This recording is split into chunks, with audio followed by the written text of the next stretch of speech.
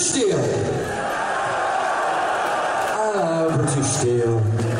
We made you in 1980, which we believe was the beginning of that new wave of British heavy metal thing. It was a great year, 1980. In that 1 year alone, you had Priest, you had Maiden, you had Saxon, you had Motorhead, you had Scorpions. It was absolutely brilliant. And then amongst them all was this little metal monster, British Steel, by who are we? Yeah, Judas Priest. And this next song we want to play, we play this all over the world, and we love doing it because it's your chance to feel really united in this great, wonderful life of heavy metal, because this always happens when you say these magic words.